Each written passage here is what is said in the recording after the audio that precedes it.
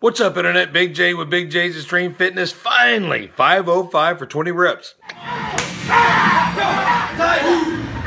Let's go!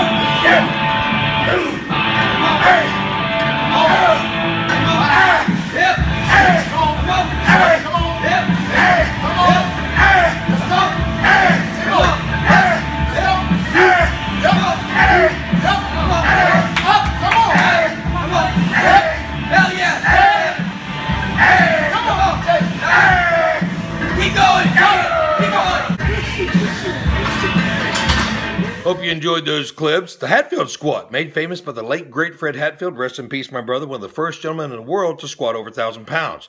Now, I'll put a link in the description box to go over all the information that so you can learn that instead of me going into what my description and what my opinion is. But I know for a fact that I have gotten stronger in my 50s now, still squatting 500 pounds. Now, I just squatted 500 free bar squats for 10 reps.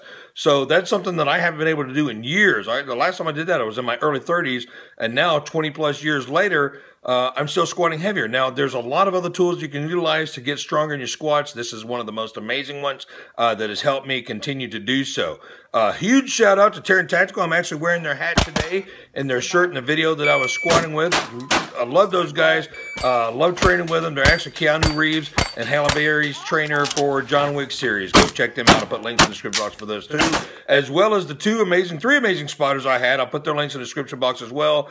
Steven Marino, manager of METROFLEX Gym, and Josh Wise and Miss Melissa. I'll put their information there. Those two are actually getting ready for the Nationals. The Team Universe is coming weekend and 2 weekends from now. So give them a follow as well. A lot of links in the description box. Go check them out. Until next time, intensity rules, train hardcore, keep squatting, and we'll see you next video.